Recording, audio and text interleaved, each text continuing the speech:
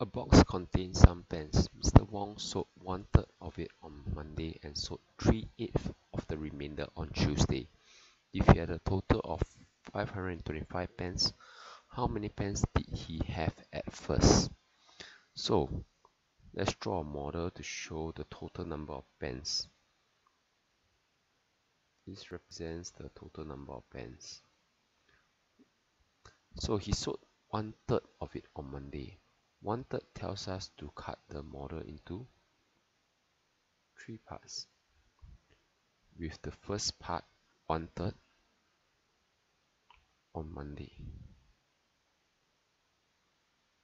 And sold 3/8 of the remainder. So this 2/3 must be the remainder. So 3/8 of the remainder. Let me label the remainder. So I do a pull down model.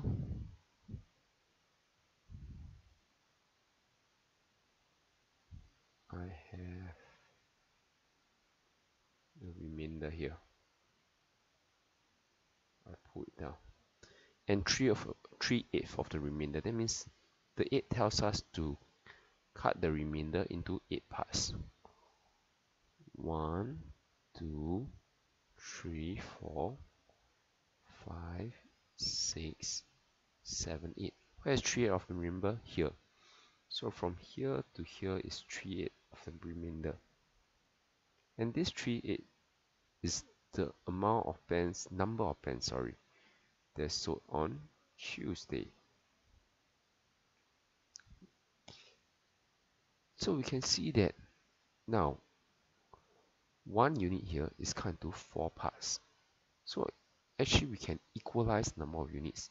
So here can represent 4 units because here is also 1, 2, 3, 4. Here's another 4 units. 1, 2, 3, 4. So everything is altogether 12 units. So he sold a total of 525 pens. He sold 4 units on a Monday and 3 units on a Tuesday. The total number of units sold. The total number of units sold will be 7 units, right? Okay, let me pull the question out a little bit. So I have 7 units equals to 525. 1 unit equals to 525 divided by 7. So how do I get when I do a 525 divided by 7? Let me use the calculator to calculate it. 525 divided by 7. It gives me a 75. So I get a 75 here. Now what am I supposed to do? How many pens do you have at first? At first tells us that we actually need this 12 units.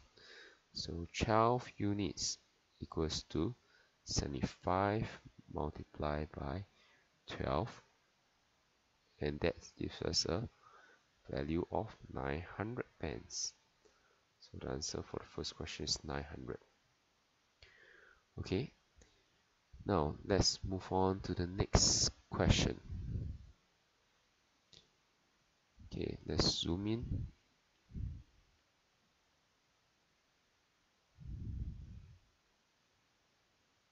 It's a similar question. A fruit seller sold 1/4 of his apples in the morning and 2/9 of the remainder in the afternoon. If he sold a total of 345 apples, how many apples did he have at first? Let's draw a model to represent the total number of apples. So this model represents the total number of apples. And how many parts do we need to cut this model into? From this 1/4, this 4 here, we know that we need to cut it into 4 parts. 2, 3, 4. And 1/4 is sold in the morning. So I label 1/4 morning. And 2/9 of the remainder in the afternoon. So where's the remainder? This must be the remainder, right? After you sold 1/4 in the morning, 3/4 must be the remainder. Okay, and I label it remainder. Now we are asked to, they say that we actually have 2/9 sold in the afternoon. So I can do a pull down model.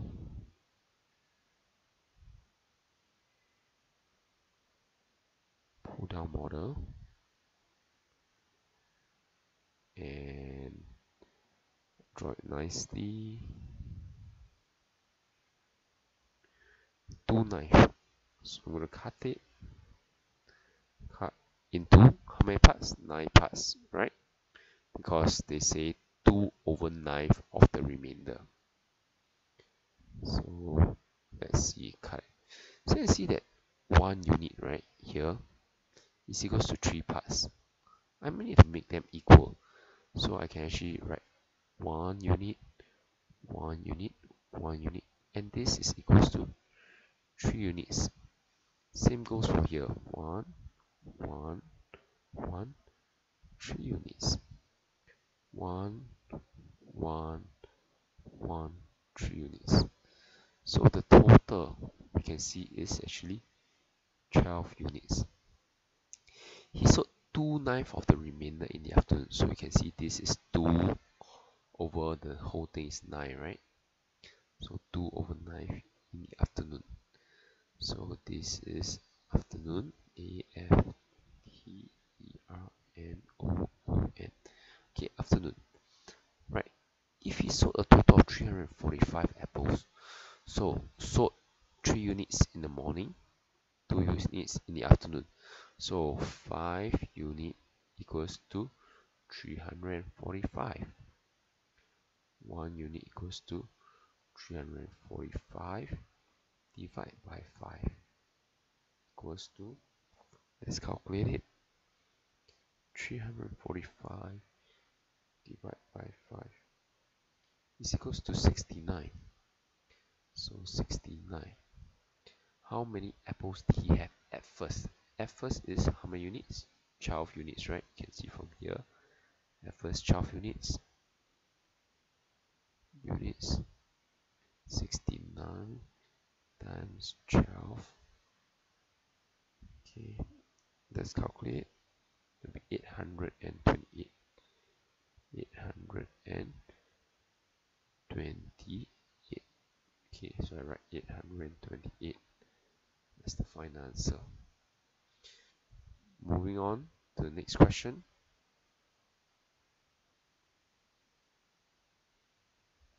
Okay, this is the next question. Patrick spent 2/7 of his money on a shirt and 1/10 of the remainder on a pair of sunglasses. The shirt cost $36 more than the pair of sunglasses. How much did he spend in total? So a simple model to represent the total amount of money he has. So I'm going to draw a simple model. Okay, he spent 2/7 of his money. That means this is his total amount of money. I cut it out into 7 parts. So 1, 2, 3, 4, 5, 6. 2/7 on a shirt. Okay, label shirt. 1/10 of the remainder. So this you can see is the remainder, right? The remaining money. So this is the remainder.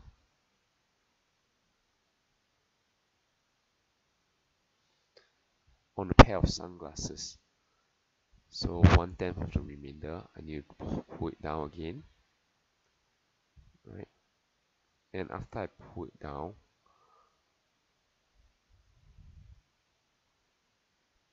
I need to cut into how many parts? 10 parts. Right, so 1, 2, 3, 4, 5, 6, 7, 8, 9, 10. So 1/10 on a pair of sunglasses. I just use the word sun, okay, short form. So you can see that 1 unit here is equals to 2 parts, right? So I need to make them equal. 1 unit, 1 unit, 2 units. They're equal, right? You can see 2 units, 2 units. So I'm not going to fill in the rest here because you understood what I meant from the previous examples. I'm just going to fill up the main model. Okay, the main model. You can see, so 2, 4, 6, 8, 10, 12, 14. 14 units to represent the total amount of money he has altogether. The shirt costs $36 more than a pair of sunglasses. The shirt is 4 units. Sunglasses is 1 unit. So 4 units, 1 unit. The shirt costs $36 more. In other words, 4 units minus 1 unit, which is the difference, 3 units, right? Okay, is equals to $36. Now I can find my 1 unit, $36, divide by 3 equals to $12. Okay, now some mistakes here, let me erase it. Okay, let's write it nicely, $12. Okay, so $12 is for 1 unit. How much did he spend in total? 4 units on a shirt, 1 unit on a pair of sunglasses, altogether 5 units, so equals to $12 multiplied by 5 equals to $60. So let's move it a little bit higher so they can fill in the answer. $60 altogether. Okay, now let's move on to the next question. This is the next question. Alright, let's zoom in so that we can have a clearer look at the question. Okay, we have in December, Mr. Tang saved 3/5 of his month's salary and spent 1/3 of the remainder on food. Now let's draw the amount that he received for his work, his salary. So the whole model represents the amount he received for his salary, monthly salary. He spent 3/5. He saved 3/5. So I cut into 5 parts. 1, 2, 3, 4, 5. So 3 out of the 5, right, is safe. 1, 2, 3. This 3 is safe, right? And then spend 1/3 of the remainder. So we know this must be the part that is the remainder. Okay, he spent 1/3 of the remainder. Pull down the model. So now I cut the remainder into how many parts? 3 parts. 1, 2. Okay, so you know now remainder here is 2, here is 3. How do I make them equal? I can actually use the lowest common multiple, right, of 2 and 3. So the lowest common multiple of 2 and 3 will be 6 units, correct? 6 units. Okay, so it means here is 2 units, 2 units, 2 units, altogether up to 6 units. Here is 3 units, 3 units. You can see now I can make them equal. Sometimes I call this equalizing, equalize both sides. Okay, equalize both sides by using the lowest common multiple. So you can see that he spent 1/3 of the remainder on food. So here is 1/3. Here is 1/3. And we spend on food. Okay, we fill in the rest. 3 unit, 3 unit, 3 unit. So we know that 5 times 3 units is 15 units. So his entire salary for the month will be 15 units. He saved 1,400 more than the amount he spent on food. He saved how many units? 9 units, right? Spent on food is 2 units. So difference in number of units will be 7 units, right? And that is $1,400. Can we find 1 unit? We can, right? 1,400 divided by 7 equals to $200. Okay, so they want to know how much did he save in that month. Save is 9 units, so 9 units equals to $200. Okay, I didn't write it nicely here. Let me erase it. $200 times 9 equals to $1,800. Okay, again, untidy. Okay, write it out properly. Okay, $1,800. So I need to write my answer in the answer blank. Okay, $1,800. Pull it out. Write down $1,800. So we've come to the end of the worksheet. Okay, and this worksheet is on. Let's look at the title of the worksheet. Remainder concept. Alright, so that's all for this worksheet.